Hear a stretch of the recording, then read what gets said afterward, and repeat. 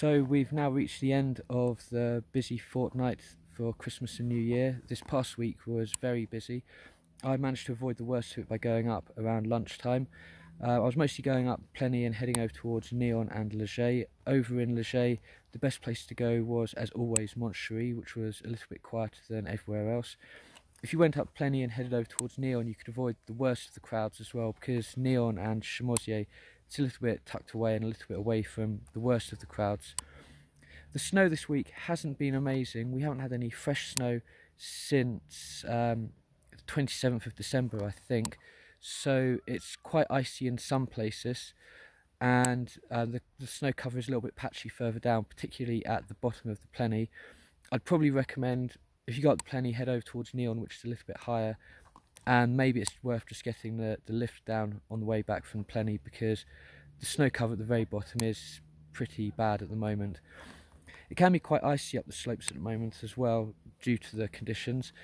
If you go in the shade especially, it suddenly just ices up, so if you go up a little bit later in the day when it's had some sunshine, it's a little bit softer and a little bit more manageable.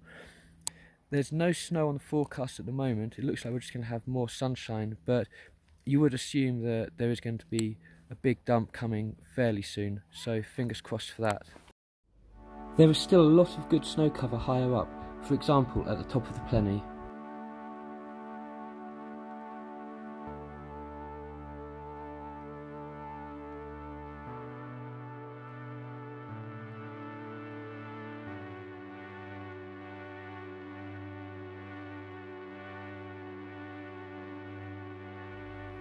Although the valley is starting to look slightly green, the slopes have benefited from good early season snowfall.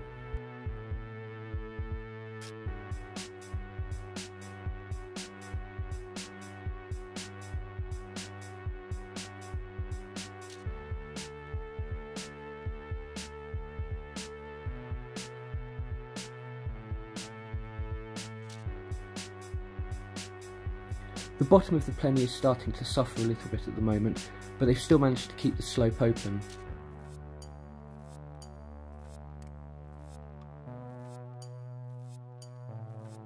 In the last few days the slopes have got a lot quieter, and this should continue into February.